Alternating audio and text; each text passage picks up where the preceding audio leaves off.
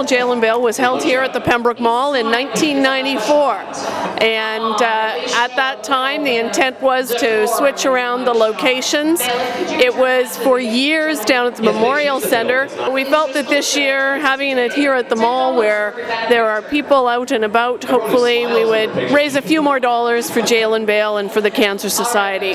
The money from Jail and Bail stays within the community. It is used to help those people in our community who are suffering from cancer, taking them back and forth to Ottawa to appointments, to their chemotherapy appointments, or to their follow-up appointments with oncologists.